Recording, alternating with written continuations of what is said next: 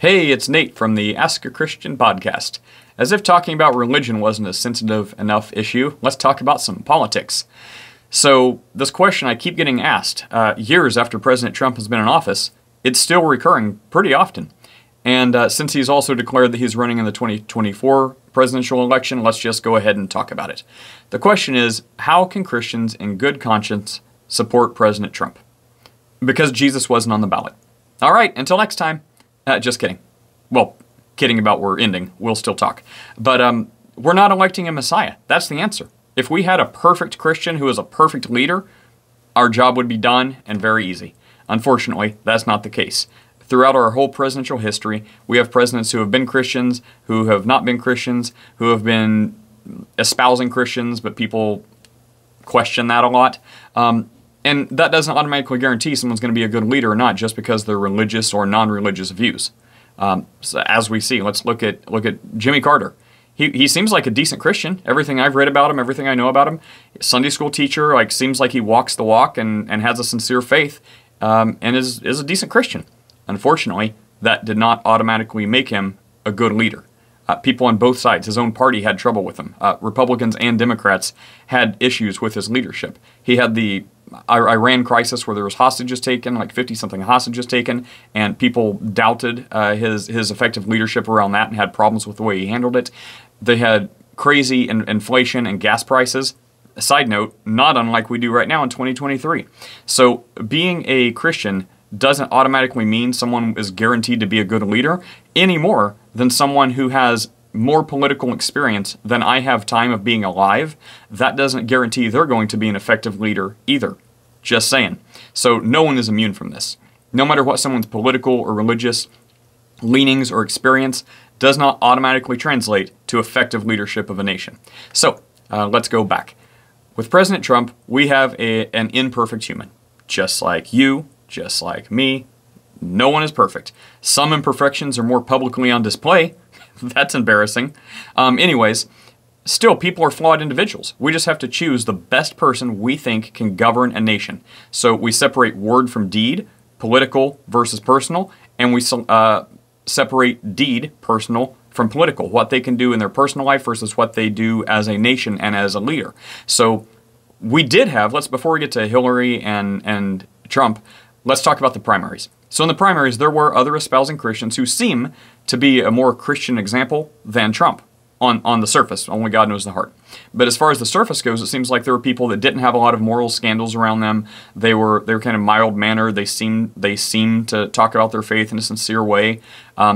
However, those people, a lot of them, like Cruz and some other people who are espousing Christians, they've held political office for a very long time, and the platforms they've ran on, either they haven't been able to get done, or they haven't shown enough effective leadership that people were convinced they could correctly govern a nation, and we question their sincerity. So even if we thought they were a fine Christian, that doesn't mean we thought there will be a fine leader, as indicated, because they didn't win. They didn't win the primaries. So myself included, that was it. A lot of these people have been around political office and Washington for a long time, and they just didn't get as much done as we would have liked to see, or their pet projects and the things they were running on.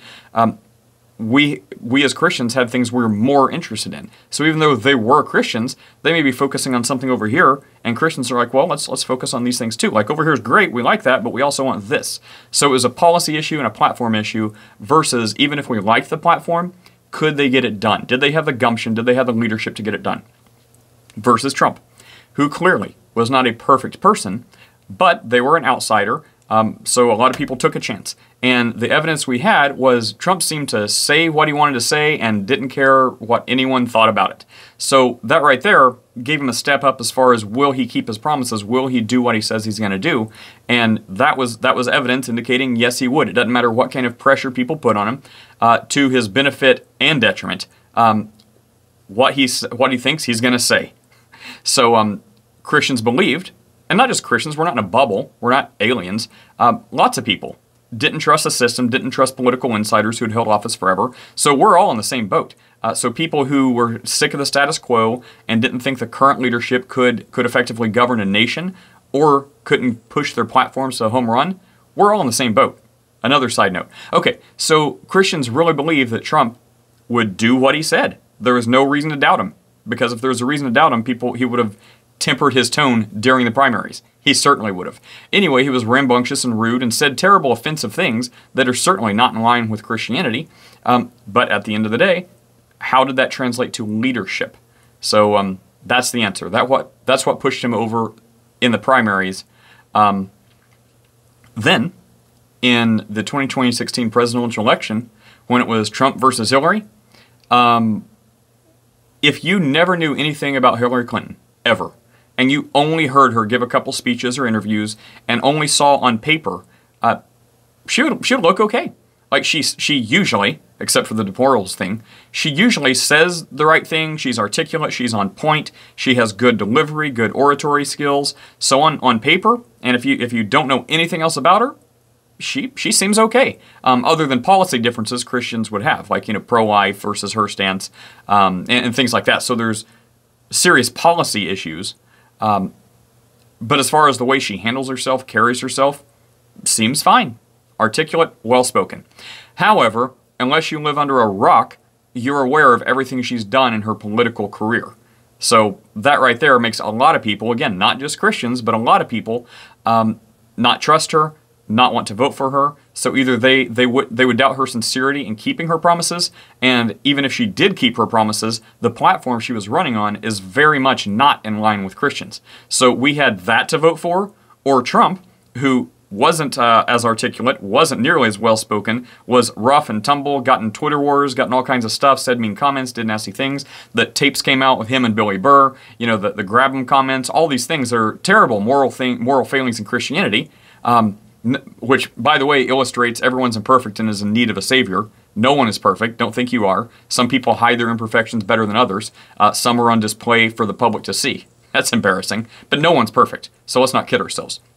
So, if we're faced with someone who sounds nice most of the time and has platforms completely opposing Christianity and other people with other issues, and you have someone else who is not a shining example of Jesus, but their platform is very friendly towards religion, and not just Christianity.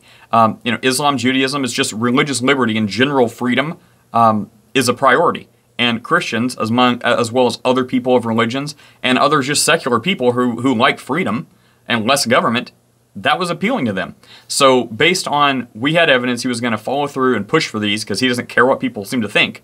And we trusted him and took a chance. And for those people who did, we were happily pleased that he powered through and did almost all of what he said he was going to do. So that's how we supported him. And that's how, if Christians support him for 2024, I imagine it's going to be the same thing.